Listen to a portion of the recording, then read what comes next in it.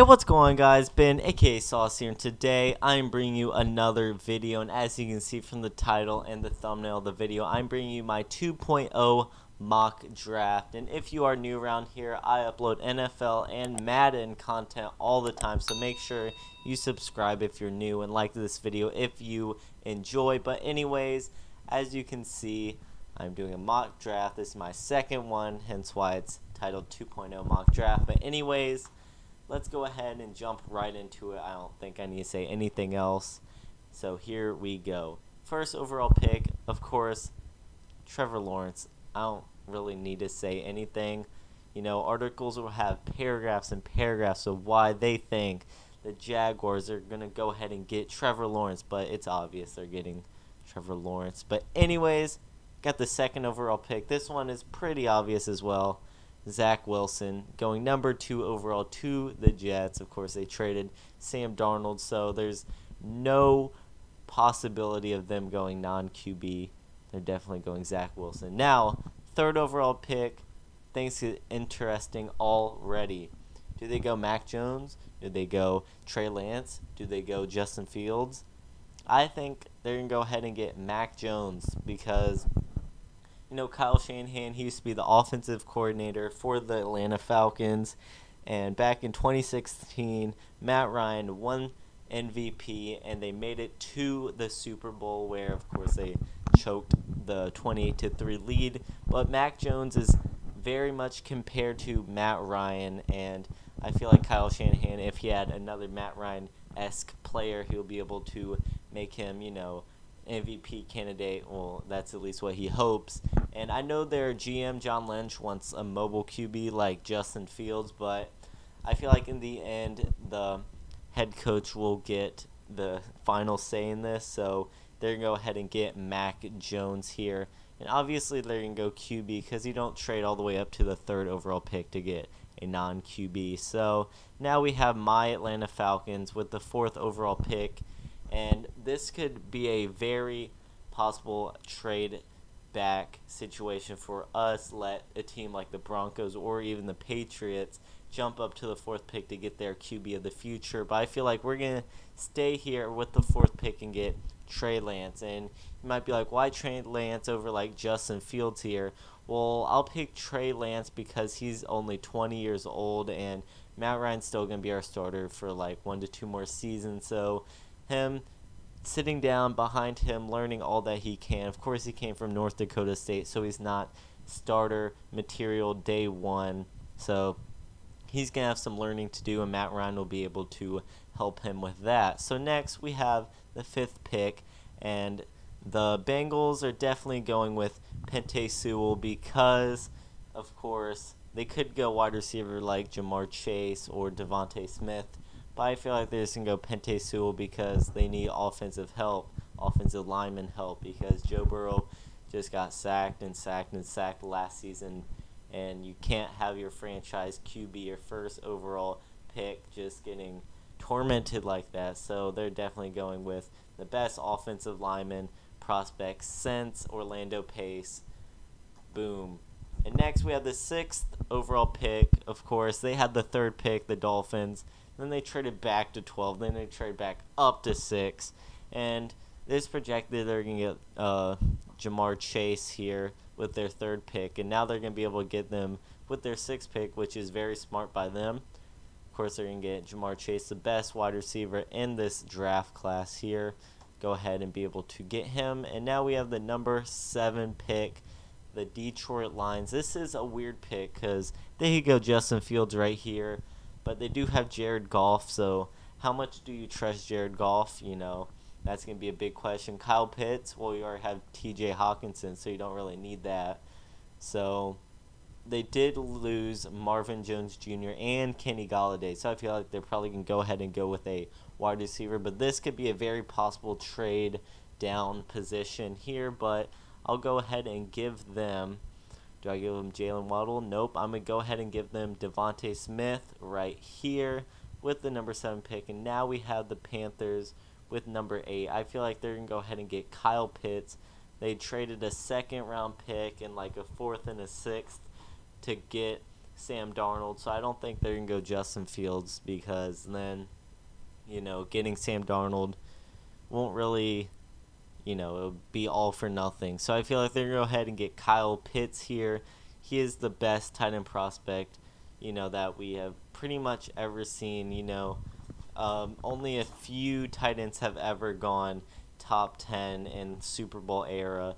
So he will most likely be the third one ever to do that. And now, number 9, the Broncos. It's being rumored that they might trade up to get Drew Lock's replacement, because Drew Lock, what is he doing? He is not what they want in their franchise QB. But, the third ranked prospect in this website's thing is Justin Fields, and he's right there, and they're going to be able to snatch him right there without trading up. I know Bronco fans, the organization, will all be cheering up and down, so happy. So next we have the Cowboys, and of course they got Dan Quinn as their defensive coordinator. They got Keanu Neal, they got DeMonte Casey. Why don't you add to that secondary and get Patrick Surtain, because lockdown corner is a need, for everyone in the NFL. You can never have enough cornerbacks, and you can never have enough good cornerbacks. And the best cornerback in this draft class out of Alabama, Patrick Surtain, he's going to come in here and, of course, give them lockdown cornerback that they need to be able to, not let the other team run up the scoreboard, let Dak and all their offensive weapons be able to put up a bunch of touchdowns, Zeke, all them. So boom, there we go. Now the 11th pick. This one's pretty simple. Jalen Waddle here. It's been rumored all offseason that Jalen Waddle is going to be going ahead and going to the Giants. Get Danny Dime, a weapon that he can use to hopefully turn his career around. Of course, they got Kenny Golladay. Why don't you put a wide receiver on the opposite side? Of course, you got Saquon coming back. I got Saquon with my second round pick in fantasy last season. As you can probably expect, I was not happy when he went down with the injury. Of course, not only because of fantasy, also because, hurts to see one of the best running backs in the league go down, only his second, third season ever. One of the best already. But anyways, number 12, we have the Eagles, who used to be at the number 6 spot. They traded back, and they're probably most likely going to go ahead and go for another wide receiver here. And I feel like they're going to go ahead and get the man, Rashad Bateman, because, of course, wide receiver has been a struggle for them for such a long time, ever since Deshaun Jackson left for the first time. That's when their wide receiver woes have really, become apparent. Of course, they had Alshon Jeffrey, who pretty good. Of course, they have Deshaun Jackson back, but he's not the Deshaun Jackson they had in the first place. But next, we have the Chargers, who had the Rookie of the Year last year. What are they going to do this time? They're going to get him some protection. They're going to get Rashawn Slater here, just like the Bengals, who got a quarterback in the first round last season. They're getting protection for him this year with Rashad Slater, the second best offensive tackle in the draft. And now we have the 14th pick with the Minnesota Vikings. I feel like they're going to go ahead and get a cornerback. They had Xavier Rhodes, top 3 cornerback a couple of years ago, and now they're going to try to go ahead and get one again with J.C. Horn with the 14th pick. And now we have the Patriots, and this is, of course, if the Patriots stayed here, I wouldn't be surprised if they jumped up to try to get their QB of the future. I feel like this is where Micah Parsons is going to be picked. In my first mock draft, if you haven't checked out, you probably should, just see how much has changed. That was back in January, but I had Micah Parsons going to the Falcons at number 4. And obviously, months later, that looks like a dumb decision, but Micah Parsons was really rated that high back then, and now a couple months later, I have him being picked at number 15. And now we have the Cardinals. Cardinals go ahead and get Christian Darrisaw, get their former first overall pick some protection, give him time to throw to D-Hop. of course. So I'm going to go ahead and give them Christian Darrisaw. You can never have too much protection for your quarterback, especially when your quarterback is going to be using his legs for so many years to come, and to make sure he stays healthy will impact his career a lot. And next, we have the Raiders with the number 17 pick. And I feel like the Raiders can go ahead and get a cornerback. Of course, they did get a cornerback last season with one of their many first-round picks, but I feel like they're going to go ahead and get another one. Because like I've been saying, you can't get enough cornerbacks on your team. And so, last season they didn't get the best corner available. They just got the best corner that fit their system. I feel like Greg Newsome fits their scheme, fits their defense very well. And boom, there we go. Going ahead to the Dolphins' second first-round pick of this draft. I feel like the first running back of this draft is going to be taken. Who's it going to be? And I think it's going to be Najee Harris. After his playoff run last season with Alabama, he just cemented himself as the RB1 for this draft class. Of course, going against Notre Dame and going against Ohio State in the championship. Next, we have the football team. And the football team, obviously, they made the playoffs last year. It wasn't really a tight, bunch of powerhouses dueling it out. It was a bunch of bad teams trying to pick. And, of course, they went against the eventual Super Bowl champs in the first round, Tom Brady, Buccaneers. But anyways, I feel like they're going to go ahead and get some protection for either Taylor Heinicke or whoever ends up being their first QB, their QB1. So I feel like they're going to go with Trevin Jenkins out of Oklahoma State, probably the third best offensive tackle in the draft up to this point. And next, we have the Bears, and aside from Allen Robinson, they don't really have any great wide receivers, and they're going to go ahead and address this, get the Red Rifle Andy Dalton some weapons, get them Kadarius Toney. Hopefully I'm saying all these names right. If I'm not, please don't flame me. I like to read mock drafts. I don't really listen to them, so I don't really hear these names. I just know them. I can see this guy and be like, oh yeah, him.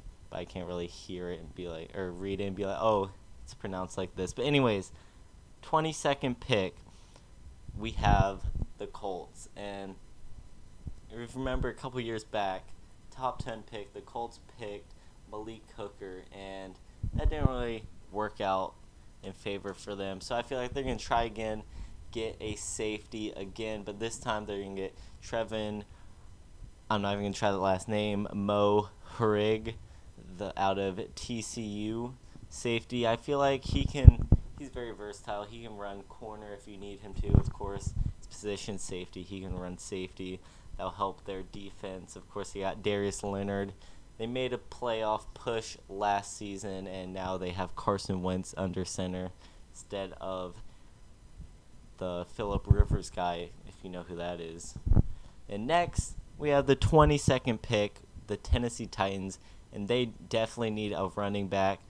I'm just kidding. They don't need a running back. They need, they could address many positions, but the position they need more than anything is definitely defensive line, because they got Jadeveon Clowney out of free agency last season. Didn't really do anything. Signed Vic Beasley. Didn't really do anything.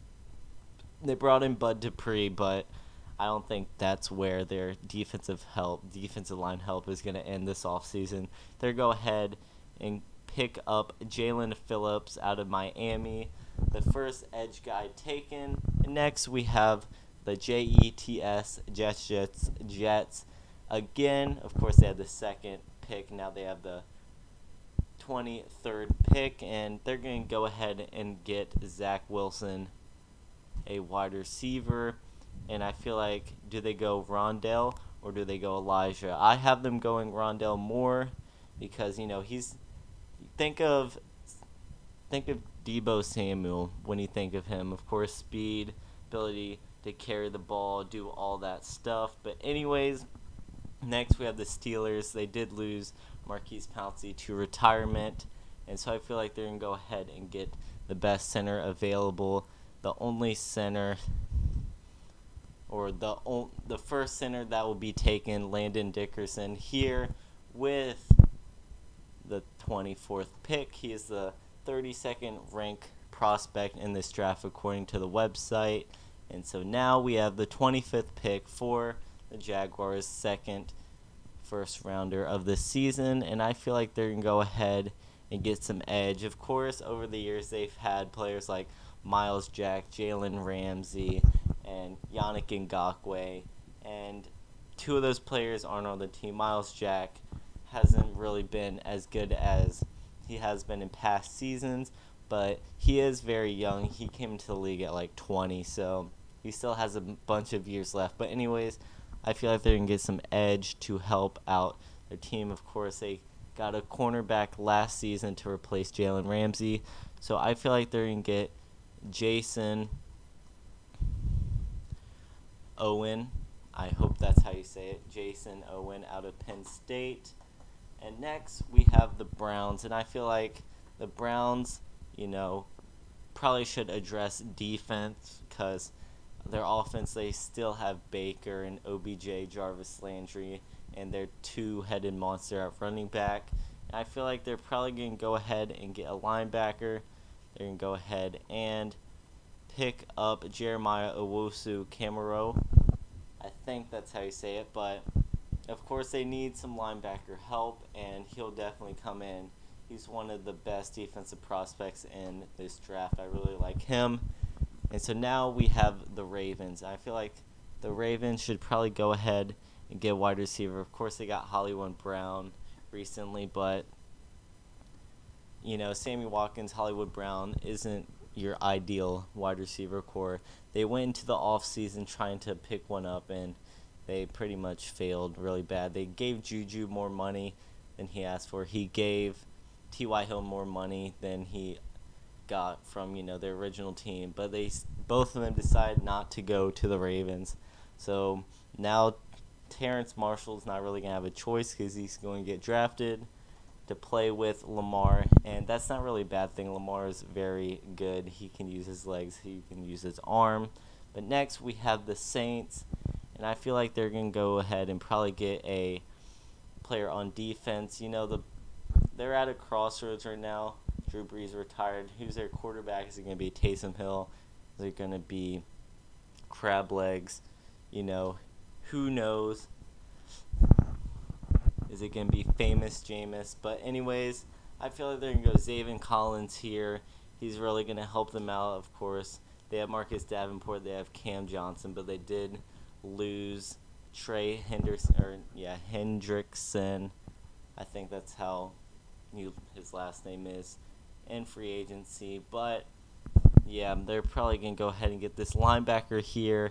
They'll help out their defense. He can come in, impact from day one if they will go ahead and probably can go ahead and try to compete still, even though Drew Brees retired. And next, we have the Packers, and you would think they'd go wide receiver because, everything last season has been like, oh, Rodgers so mad. All he has is Devontae Adams. They drafted a QB round 1. Why would you do that? He won MVP.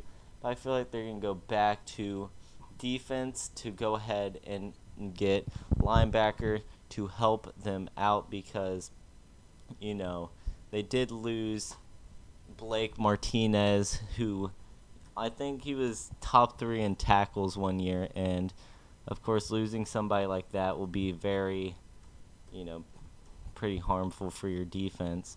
And so I feel like they're going to go,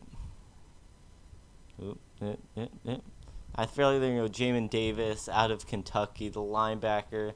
Like I said, help out their defense, give them some help on the other side of the ball, and, of course, let Aaron Rodgers, Devontae Adams, Aaron Jones go off on that side. Now we have the last 3 picks, starting off with the Bills. I feel like they're probably going to go ahead and get Caleb Farley here, give a cornerback from the opposite side of Tre'Davious White, who's of course one of the best wide receivers in the league. I'd probably say easily top 3. I don't know if right now I could name anybody better than him. Possibly Jalen Ramsey, but I feel like they're going to go ahead get him. Probably the second, maybe third best cornerback in this draft class. Caleb Farley goes to pick number 30, the Buffalo Bills. And now we have the team that lost in the Super Bowl, the Kansas City Chiefs.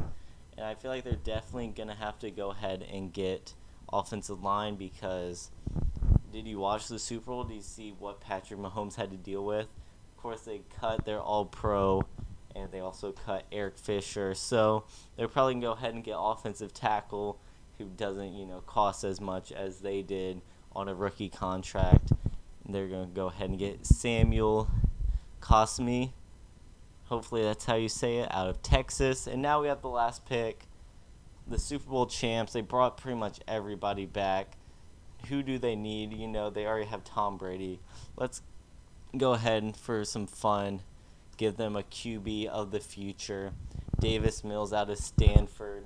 Sit behind Tom Brady for a couple years, and when Tom Brady retires, he'll go ahead and see what he can do. So that will conclude my 2.0 mock draft. Please make sure you like the video if you enjoyed. Of course, if you made it to this part, then you must have enjoyed at least something. You must have been entertained by something somehow. So make sure you go ahead and like this video. People have the tendency to just dislike the video and leave if they don't agree with something, but they never comment in the comment section below what they don't agree with. So if you agree, if you disagree with something, make sure you go ahead and use the comment section below. I'll be replying to you guys.